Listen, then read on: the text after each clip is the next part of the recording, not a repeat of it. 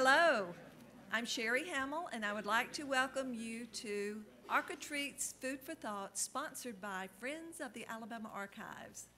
I have a few announcements today. First of all, we would like to invite you to join us for a book talk on Friday, November 1st at noon here at the Archives. It is sponsored by the Alabama Historical Commission, and this special event will feature Mississippi photographer Eric Etheridge, who will discuss Breach of Peace, Portraits of the 1961 Mississippi Freedom Riders. A selection of Etheridge's photos are currently on display at the Freedom Rides Museum in downtown Montgomery. We hope you can join us. Also, plan to attend Architreats next month on November 21st as James Day presents Diamonds in the Rough, a history of Alabama's Cahaba coalfield. Also, make plans for next year on February the 8th, 2014, Cultural Crossroads, Creek War of 1813 to 1814, sponsored by Landmarks Foundation and Alabama Department of Archives and History. Keep a watch for the registration on our website and make plans to attend. It's always a lot of fun. Our Architreats programs are made possible by a grant from the Alabama Humanities Foundation. You should have received an evaluation form. Please complete the evaluation form and return it to us before you leave today. Today's speakers, David and Jeannie Heidler, are natives of Atlanta, Georgia. They met at Auburn University, where both received their PhDs in United States history. After teaching at Colorado State University, Pueblo, David retired from the classroom and now devotes himself full-time to writing. Jeannie is currently Professor of History and Director of the American History at the United States Air Force Academy in Colorado. The Heidlers have written or edited numerous articles and 12 books on American history, including the Encyclopedia of the War of 1812. One of their titles is available in our gift shop, Old Hickory's War, Andrew Jackson, and the Quest for Empire. They will be available to autograph your books after the program is over.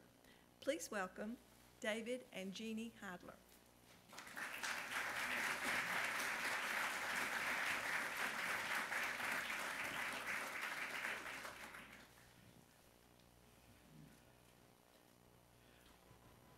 Well, hello everyone. Gosh, if we'd known you were coming, we would have prepared something. I have an announcement to make. First of all, the Alabama Historical Association pilgrimage is going to occur on Saturday, this Saturday, at Horseshoe Bend, and will proceed as planned. You can register there at the park if you've not registered already, beginning at 9 a.m., and the program begins at 10. If you haven't, as I say, registered, you can do so then at the park, and Jean and I will be there. In fact, we will be like bad pennies showing up there. I want to thank everyone here at the Archives for helping bring us here. We were invited by Debbie Pendleton, who's always a good friend and a kind colleague, and those who have made the visit outstanding and characteristically gracious is Sherry Hamill, who has taken us under her wing this morning, and Kevin Nutt, who has made the technical aspects of this caper pretty easy. In fact, it's always a wonder that these things come off, and we are possibly knocking on wood in that regard, because the night is young, and we just don't know what will happen here. This has occurred to us before when halfway through a program, I finally just stopped with the it was PowerPoint at that time, and I said, I'm kind of interested to see what's going to happen next myself, even though we had designed it. So we will be talking today about the War of 1812 as it closed in Alabama. And as a consequence of it happening here in the last part of the war, there is a prologue that we have prepared to bring us up to speed in a fairly quick fashion. So if you would attend the screen, we'll see if this is going to work.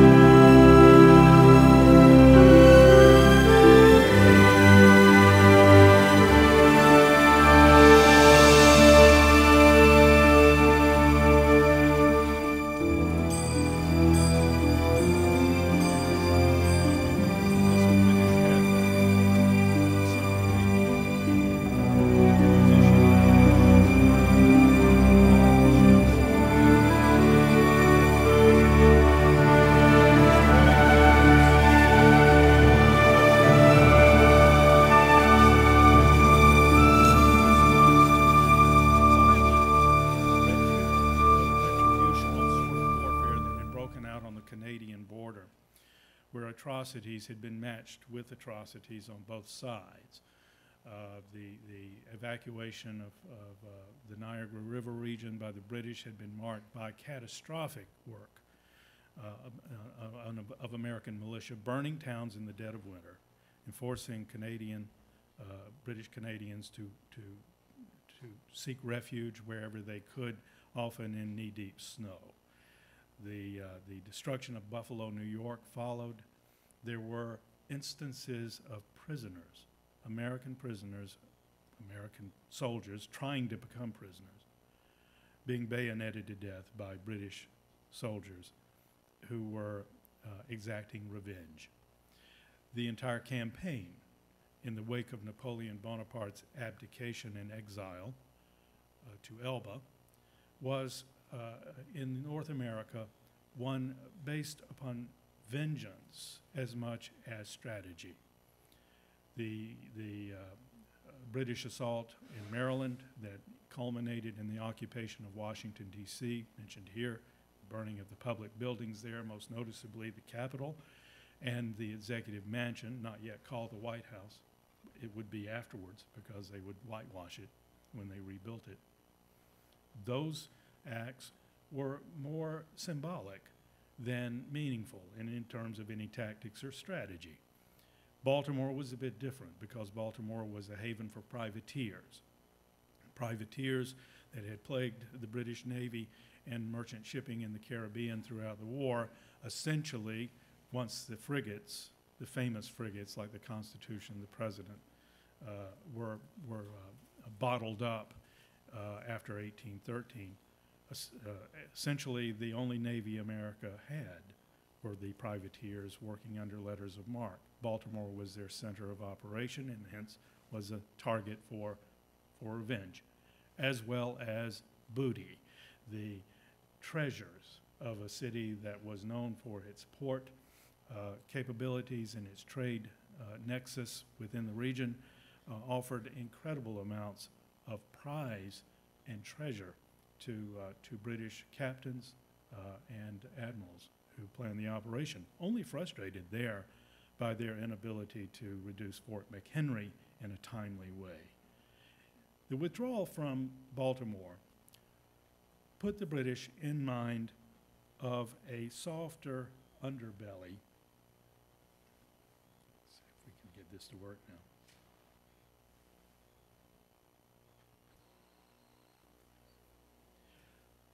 the soft underbelly of the United States of America, which was the Gulf Coast. And as a consequence, the war would end here, not at New Orleans, but at Mobile, with the last battle of the war being in February of 1815.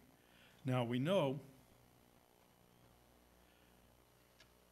that those engagements, including New Orleans, and the last battle at Mobile Point occurred after the Treaty of Ghent had been signed, the famous Christmas Eve peace, which is often taken to be that the war's end is irrelevant in its final engagements. New Orleans was more of an instance of America coming away from the conflict, which had been militarily disappointing, with a sense of pride and accomplishment through Jackson's successful defense of the Crescent City. And likewise, the notion that Mobile's last engagement in February of 1815 was a result of the British attempting to salve wounded pride and recoup some of the military grandeur that had been wasted on the flats of the Chalmette Plain in front of Rodriguez Canal at New Orleans, which had been turned into a charnel house by the Americans. The last attack in February of 1815 on Mobile Point is thus dismissed as irrelevant. The Battle of New Orleans is at best an American bauble, an accomplishment without meaning. This is wrong because, in fact, the war was over, technically, with the Christmas Eve peace, with the Treaty of Ghent having established the concept that all territory that had been taken during the war would be returned immediately to each side. The concept often compressed into the phrase, the status quo ante bellum, the situation as it existed before the conflict, before the war. It is our contention that had this not worked out the way it did in the Gulf Coast engagements, that very concept would have been at risk. And the war, although the treaty had been signed on Christmas Eve, it had not been ratified. And that victory at New Orleans would have given the British a great deal more leverage to exact more draconian concessions.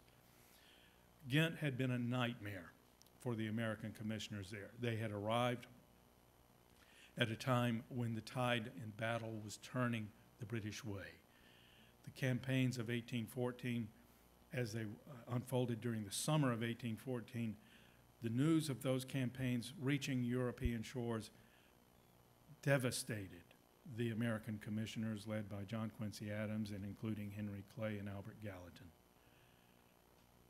The news of Washington's destruction, Washington, D.C.'s destruction, carrying that were sent over to Henry Clay by his counterpart on the British Commission as a favor, he said in his cover letter, to keep you up to date with events at home.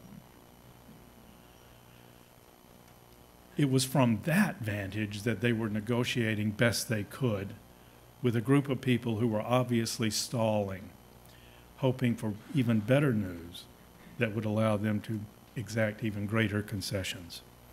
It is a tribute to the men who sat at the tables in Ghent talking to the British commissioners that they did hold firm, that they would not be bullied, they would not be cowed, and they would not be discouraged.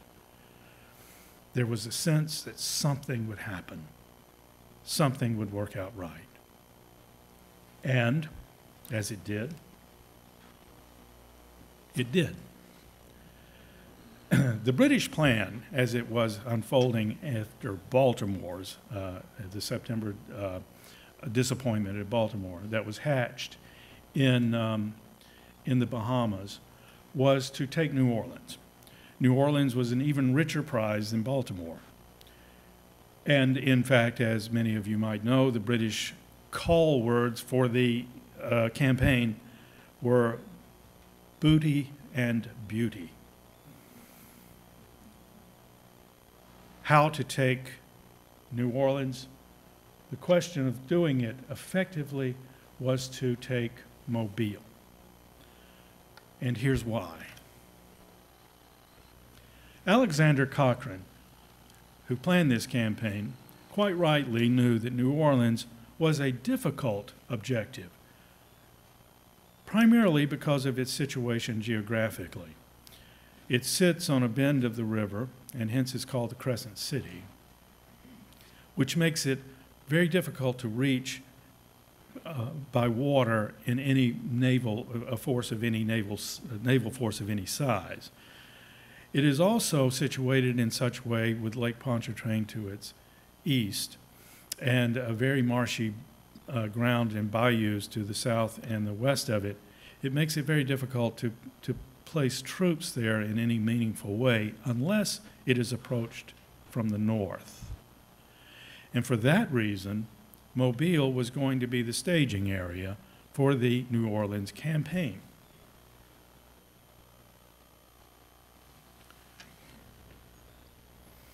The key to that was Fort Boyer. Fort Boyer, which sat on Mobile Point, protected Mobile Bay. It was not a stronghold. It was a makeshift stockade at best, not very well protected from the east. It was easily reduced. And once easily reduced, the British could take the Navy into Mobile Bay, control it, and take New Orleans, or take Mobile, as a prelude to the move on New Orleans. Yeah. This would initiate the overland campaign, which would head west to Baton Rouge, head south down the Mississippi River, in conjunction with the Royal Navy moving into the area outside of Lake Pontchartrain and up the Mississippi River at the same time, securing both the western and eastern approaches to the city. It was impossible to defend, even if it had been defended by a stalwart, well-manned force.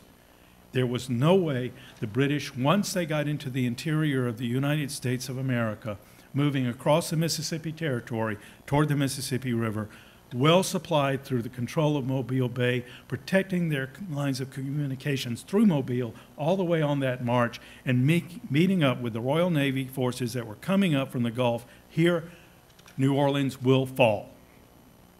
It cannot be defended. The key to all of this huge vault door, was a tiny jeweled bearing called Fort Boyer. All 128 men of it.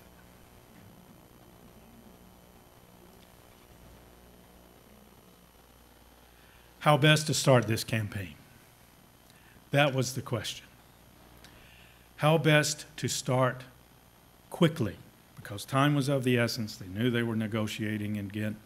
How best to start the campaign to make it work quickly, gain Mobile, and commence the overland march as quickly as possible. To that end, Captain Hugh Piggott, who was in charge, in command of the HMS Orpheus, contacted Indian allies in the Gulf Coast region, primarily the Seminole and Creek Indians, who had gathered at Apalachicola as refugees, really, from the Creek War, which had been taking place in the Mississippi Territory to the north. There, in addition, they sent Captain George Woodbine to Prospect Bluff, Apalachicola, to meet with those Indians and recruit them as the principal allies and augmentation of the forces to move on Fort Boyer. The combined conjunctive operation, which would result in the reduction of a very easy objective and then the plucking of the town at the head of the bay, was supposed to proceed with dispatch as the British correspondingly moved. To contact Red Stick Creeks, who had gathered in the area of Pensacola.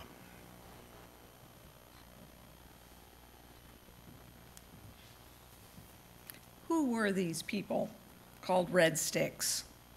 Dr. Catherine Braun, who is somewhere out there in the audience, would be the best person to explain that, but she's in the audience, so I'm going to give it a shot here. The Red Sticks, and I'm sure you've heard from some of your programs before, were that faction of the Creeks that resisted acculturation. This is somewhat of an oversimplification that I'm sure Dr. Braun will tell me about after the program is over. But for our purposes, the Red Sticks fought in the Creek War against those Creeks who were less opposed to acculturation. And of course, some of them were actually in favor of it. The Creek War coincided with the opening of the War of 1812.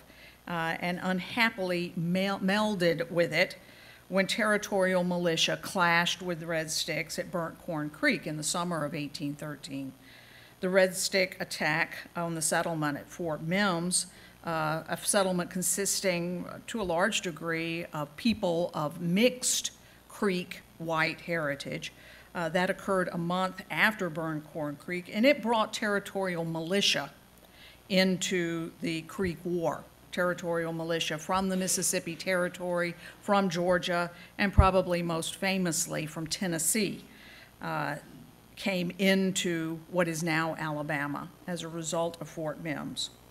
The most relentless of those commanders, of course, was Andrew Jackson, who broke the back of the Red Sticks at Horseshoe Bend on the Tallapoosa River in March of 1814. This ultimately led to the Treaty of Fort Jackson, a treaty that was dictated to the Creek Nation, to primarily those Creeks who had allied with the United States. And in that treaty, Jackson seized from the Creeks 23 million acres, what he referred to as the cream of the Creek country. That treaty, in addition to their defeat in the war, so demoralized the Red Sticks that many of them did flee to Florida. They moved to the vicinity of Pensacola, some of them, and seemed ripe for enlistment in the British cause. This was not lost on Jackson, and in fact, he sent word to the Spanish governor at Pensacola, Mateo Gonzalez Manrique, to turn the Creeks over to him, those Red Sticks who had fled down there. Gonzalez Manrique refused, but this is sort of the beginning of his concern that ultimately Jackson might be coming to Pensacola. Instead, Woodbine went to Pensacola, the British captain that David had talked about earlier, and he began organizing the Red Sticks there to resist and perhaps to help with an attack on Mobile. The British began to coil the spring at Pensacola. More British ships and Marines arrived in Florida, including Royal Marine Lieutenant Colonel Edward Nichols. These new arrivals tried also to recruit the Spaniards to help them with this attack on Mobile. The Spaniards refused, but the training of the Red Sticks and the Seminoles continued. The reason why the Spaniards refused, it's not really clear, but it's probably because Gonzalez Manrique in particular was concerned about the possible retribution of Andrew Jackson if he participated in any attack on the Americans.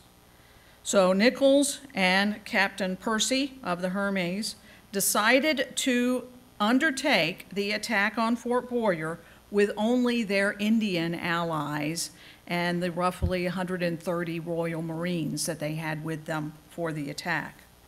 Now, everyone knew how important Mobile was. And in fact, when the war started, Mobile was a Spanish town. And the Americans realized its importance not only as a port city, but as that possible backdoor to New Orleans, and that is one of the reasons why General James Wilkinson was given the go-ahead in the spring of 1813 to actually seize Mobile from Spain, even though we were at peace with Spain, and turn it into an American town and fortify it for the United States. So now we are ready for the first attempt on Fort Boyer. The preparations by the British were complete, at least the military preparations, but Captain Percy actually sent an invitation to the infamous Barratarian pirate Jean Lafitte, asking him to help not just with the attack on Mobile, but the entire Gulf campaign. Jean Lafitte, who perhaps looked like this, or that, or even this. This, of course, is Yul Brynner, who plays Jean Lafitte in the movie The Buccaneer. In other words, we're not really sure what Jean Lafitte looked like, but we do actually have his response to Captain Percy, which was no. Jean Lafitte hated the British. Plus, he feared the British. Now, you might think, well, if he feared the British, why wasn't he willing to help them? He feared their navy, because the British Navy, of course, could put an end to the way he made a living, which was pirating. Whereas the United States, who he also hated, really didn't have the ability to put an end to his pirating. And so ultimately, after saying no to the British, Jean Lafitte will throw in with the Americans and be of considerable help to Andrew Jackson at New Orleans. In addition to what Captain Percy did, Edward Nichols sent an invitation as well. He issued a proclamation to the natives of Louisiana, called on them, and of course he means those people of French and Spanish descent who were still there. He asked them to assist him in liberating their paternal soil from a faithless, imbecile government. He was referring to the American government. None of these people came to the British aid either. Instead, the British and their Indian allies went it alone. 4 British ships left Pensacola in September of 1814, 2 sloops and 2 brigs, led by Captain Percy's HMS Hermes. With them were those 130 Marines and 600 Indian allies who were landed east of the fort, Fort Boyer, and they had 2 small little field pieces of artillery, to use against the fort. These proved to be ineffective, largely because they couldn't get close enough to the fort to actually do a great deal of damage. The ships, on the other hand, were spotted by the fort, off of the fort at the entrance to the bay, on September 12th, 1814. The first shots were exchanged on September 13th. The next day, the wind wasn't right, and so the ships couldn't really get close to the fort. Instead, the next morning, they went out into the bay so that they could maneuver better, and then moved against the fort in a line of battle, all the while hoping that the land forces would be able to get close enough to storm from the land side. And so as they sailed past the fort in line of battle, they began firing broadsides at the fort. And then, of course, the fort returned fire. It was horrifically noisy, according to all of the people who witnessed it. Now, as this was happening, the ships, of course, as they sailed by the fort, then would have to turn around, so it would take a while, and then come by and fire more broadsides on the fort. And of course, the fort was firing on them at the same time. Ultimately, the flagship, the Hermes, was struck and disabled and drifted aground within range of the fort. And so there the fort was able to really pound the Hermes. On board was Lieutenant Colonel Nichols. He had been sick when they left Pensacola, and so therefore he had had to be on the ship rather than part of the landing force. And the splinters that flew because of the fort firing on the ship were just horrific. I mean, they were going everywhere, and one of them actually entered Lieutenant Colonel Nichols' right eye. He survived. In fact, he was going to suffer a number of wounds that day, and he survived all of them, though he, of course, lost his eye in the attack. The crew aboard the Hermes ultimately had to abandon ship because it was just so horrible what they were experiencing. But before they did so, they set fire to the ship so that it wouldn't fall into American hands. And when that fire reached the powder stored below decks, the ship exploded. They could hear that explosion of the Hermes all the way in Mobile. And the rest of the British ships took that as a symbol that it was time to go. They retreated away from Fort Boyer.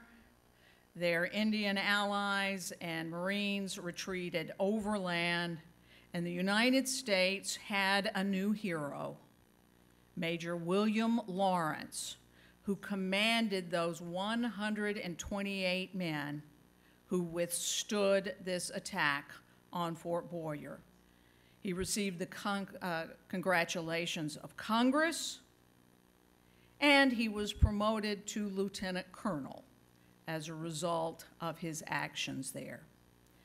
Now, the significance of this battle, which, you know, in the overall scheme of things is kind of a small battle, when you look at some of the large battles that were being fought in other parts of the country, but the significance of this battle is that now the British were kind of running out of time. You remember what David said about those negotiations in Ghent? They didn't know that the American negotiators were nervous, that they were discouraged about the way the war was going. The British in America only knew that a treaty could come about at any time. And if a treaty came about and was ratified without them taking New Orleans, then likely they would never get another chance.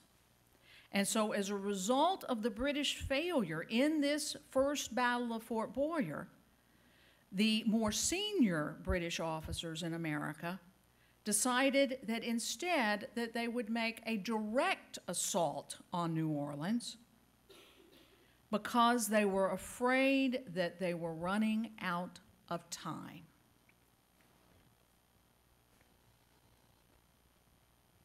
Well, the time factor was crucial to them. It was of the essence.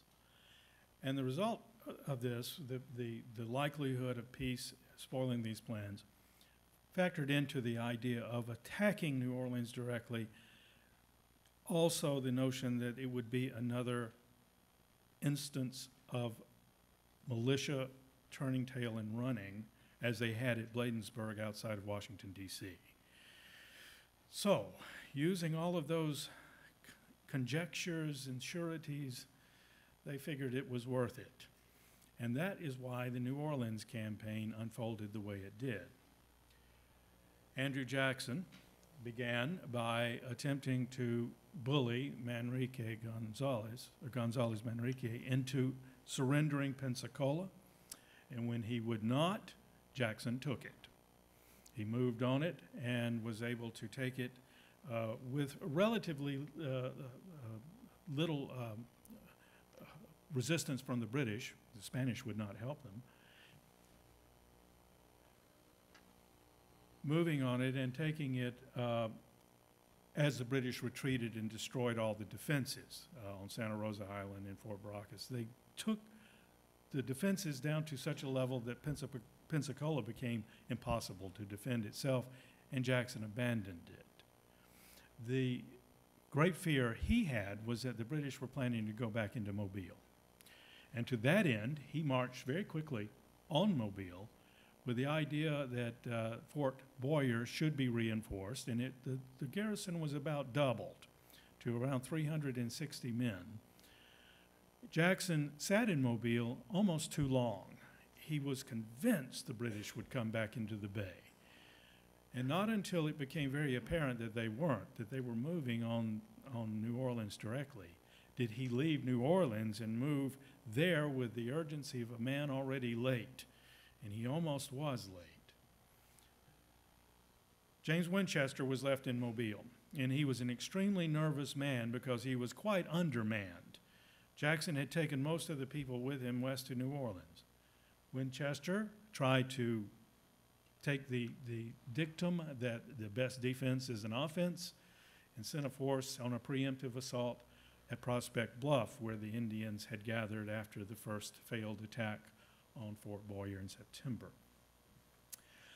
While this went on, and it was an unsuccessful attempt at Prospect Bluff that only exhausted the men and accomplished nothing else, they never really even got there. The mere act of journeying there was sufficient to deplete them. The news of Jackson's victory at New Orleans arrived in Mobile. The January 8, 1815 defeat of the British there that was one of the most astonishing military feats in the history of the world.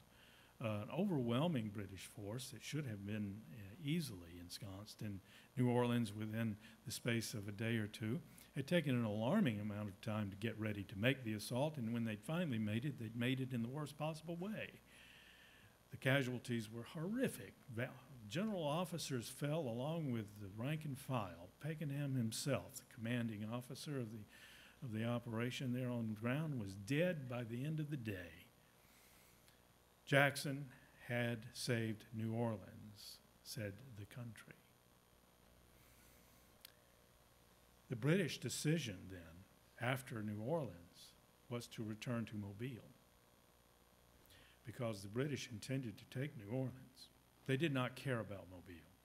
They intended to take New Orleans, and they reverted to the original plan to take it and march overland and attack the city from the north. And it did not matter if Jackson had been the hero of 1,000 battles. He would not have been able to defend New Orleans from that assault any more than he would have been able to defend it earlier in the fall of 1814. That is the reason this happens that February. Beginning in early February, the British are doing this properly. They move on Dauphin Island, putting large numbers of troops there that will eventually be ferried to Mobile Point, the land east of Fort Boyer, in order to make the ground assault there. On February 8th, 1815, William Lawrence woke up and saw this. And these are representative of many more ships. The place was a sea of sail.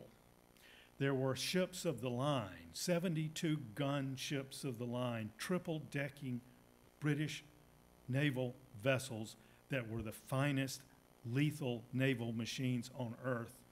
5 of them were standing off Fort Boyer, down below Dauphin Island. Numerous support levels. The ferrying of British troops by barge onto the spit of land east of the fort. The fort had 360 American effectives. The British landed 5,000 regulars. These were seasoned veterans of the Napoleonic Wars. They had been fighting in Europe for 15 years. This sandy bit of entrenchment and sapping to move on the fort was a day literally at the beach. The British commenced the plan over the next few days, moving the ships into an arc off Mobile Point and entrenching their way toward the fort in the soft sand, so that by February 9th they were within range of it, and February 11th they placed a battery just above it, about 750 yards from it. They'd also established 2 batteries to the east, just in case some American might meander into the region. Nobody was going to have to worry about the rear guard action of these 5,000 regulars. On February 11th, everything in place, they gave Lawrence 30 minutes to surrender. And he had to. There was no way he could even fire a shot in any meaningful way against this force. The batteries alone would have blasted him to smithereens because the eastern part of Fort Boyer was undefended. It was a naval fortification, which is why the British were standing off. No need to bother when you have 500 men who know what they're doing, breathing down less than 400 men's neck. The best he could do was get a day for pride. And the following day, February 12th, he surrendered. The British took them on board their ships as prisoners, and almost immediately someone rowed out from someplace down the bay and told them the war was over. The treaty had arrived from Europe, it had been ratified, everything was over, and they were done with, and like good professional soldiers and naval officers, they discharged Lawrence and his men on back to Mobile Point, set sail and left. They were going back to Europe because Napoleon had begun the 100 Days, the campaign that would end at Waterloo.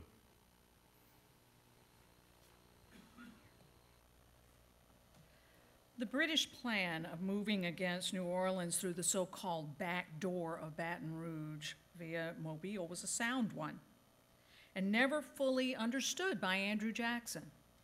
The early attempts to implement the strategy, however, suffered from a shortage of men, ships, field artillery. When the British finally arrived in the Gulf in sufficient numbers to make the assault, the impatient British commanders decided to use overwhelming British naval superiority to make a direct assault on New Orleans. When that attempt failed for reasons that are more fully explained elsewhere, they turned back to their original strategy. The second attempt on Mobile via Fort Boyer did not occur, as some historians have asserted, because of a desire to salve British wounded pride, but as a genuine effort to take New Orleans from the north and hence wring greater concessions from the American negotiators at Ghent. But again, they ran out of time. September 15th, 1814. They ran out of time because of the events on that day. What occurred on September 5th, 1814, in an undermanned post on a remote, isolated bit of land at the mouth of Mobile Bay, saved the United States of America because it saved the United States. That date is the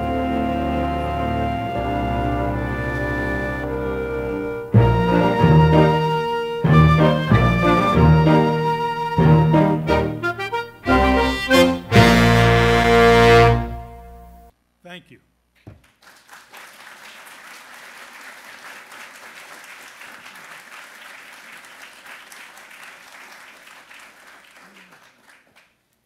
We are ready for your questions or comments.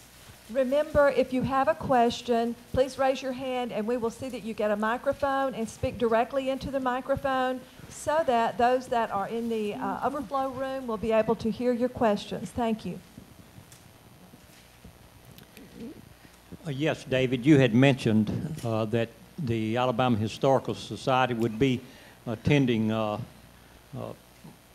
the fort up at Horseshoe Bend on Saturday. Yes, sir. We are also hosting the Alabama Historical Society tomorrow afternoon from 2 to 4 at Smith Mountain, historic Smith Mountain. And I wanted to let you know to be there. When I say we, the Cherokee Ridge Alpine Trail Association owns Smith Mountain and the historic restored fire tower. Very good. Thank you for letting us know that. Yeah. Can you tell us what were Lawrence's losses in the September 1814 attack? In fact, I can. He lost, I believe it was 4 or 5 men were killed, and about a dozen were wounded. I'm not sure the exact numbers, but it was about 4 or 5 died, and then about a dozen were injured. So far less than the British lost, particularly the wounded on the ships was extremely high, and they lost, I think, killed, it was several dozen on the ships, particularly the Hermes suffered the most casualties.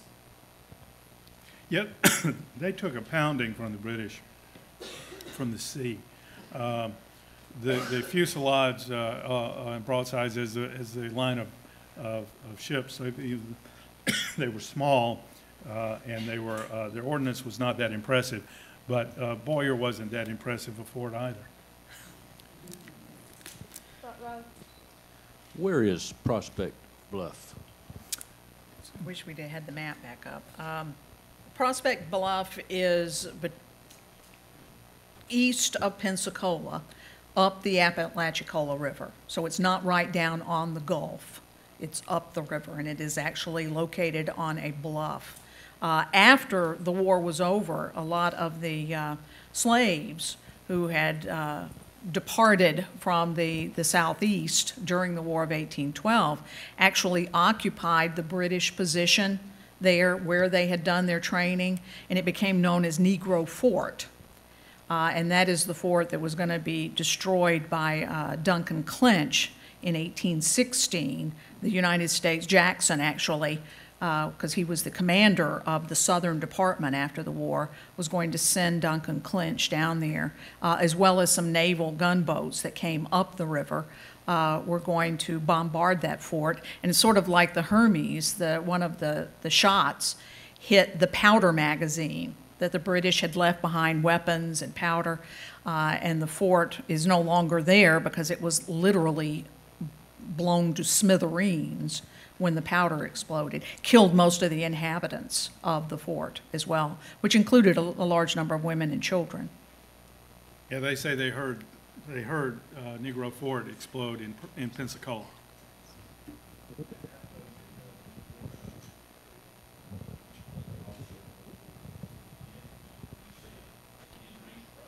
Yeah.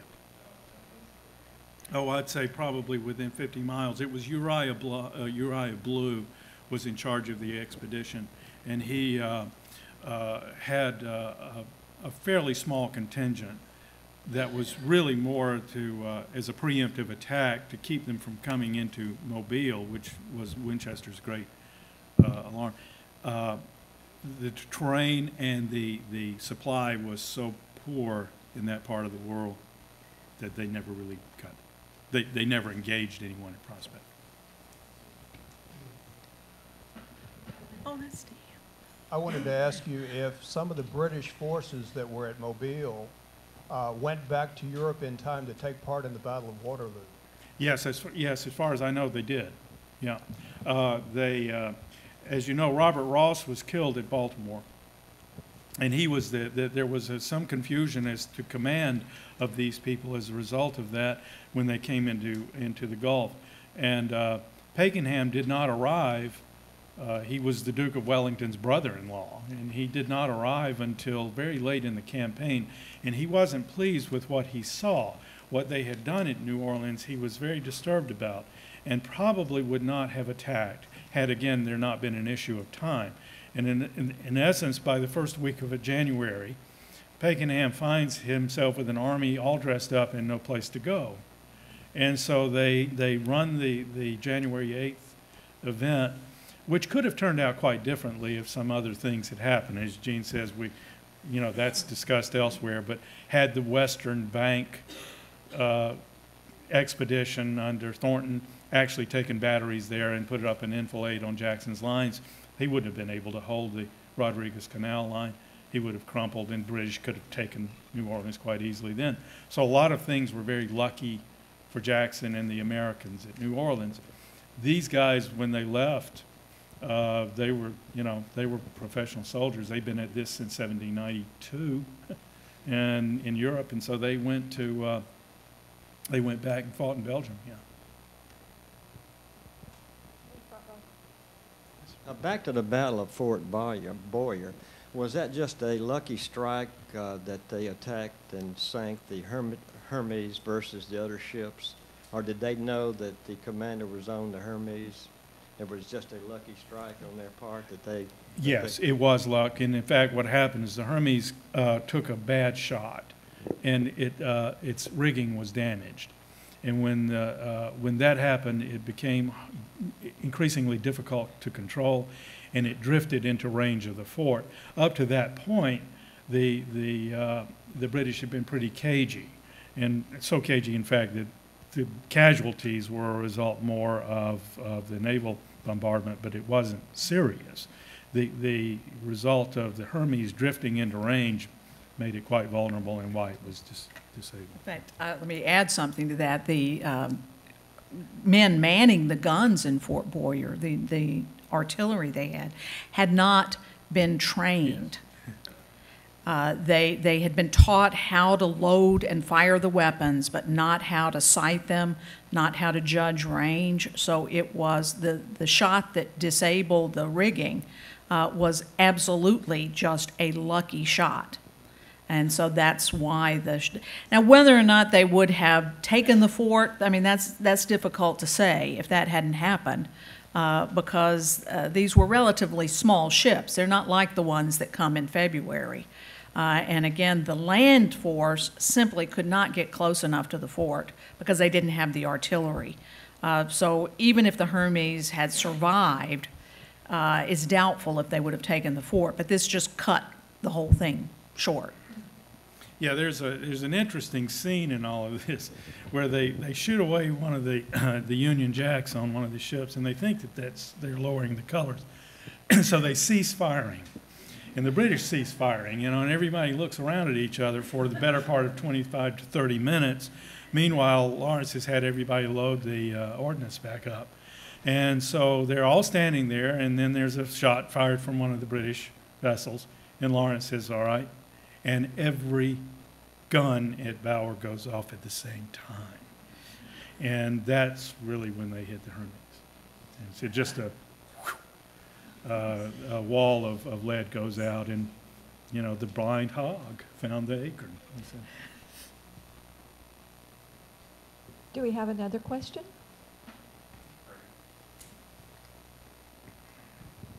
At the first battle of Fort Boyers, what type of guns did the U.S. have? I'm sorry. What kind of guns With did the ordnance? the U.S. have? Oh, these were Mounted? they were mounted. They were naval siege guns, and their range was pretty good if you knew how to fire them. They were kind of like mortars, but I'm not sure of the exact caliber of them. I suspect they were 16 to 32 pounders.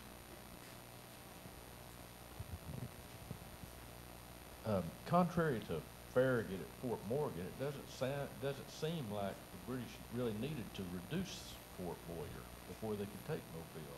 Is that not the case? Well, go ahead. No, go ahead. The difference is the sail and steam.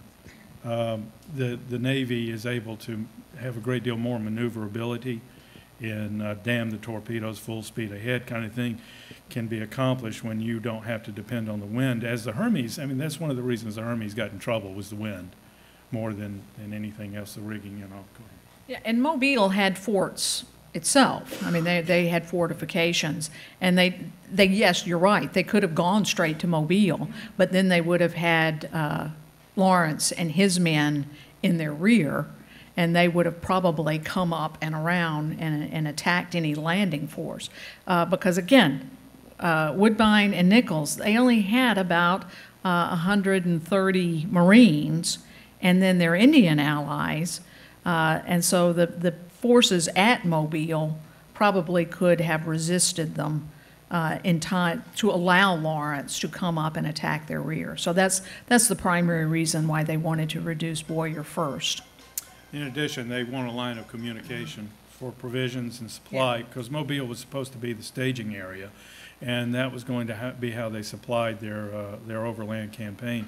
And if they don't control the mouth of the bay, then that becomes tenuous, and so they wanted to make sure that that was an open line that controlled everything in egress and And they thought it was going to be easy. Yeah. They really did think it was going to be easy to take the fort, as it was ultimately.